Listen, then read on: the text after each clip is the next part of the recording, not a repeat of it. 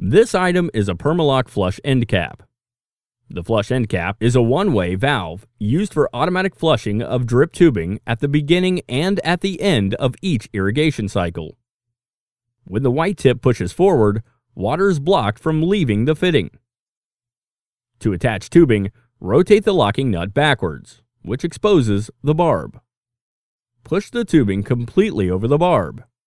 Sometimes wiggling the tubing back and forth helps. Then rotate the nut forward. The nut will screw over the top of the tubing. At startup, the valve is open.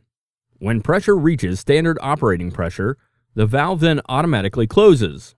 This can be seen when the tip of the plunger is pushed out. The system is watertight.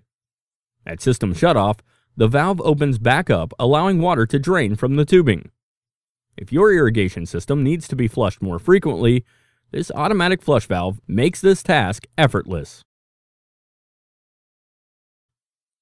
This fitting is reusable like all Permalock fittings.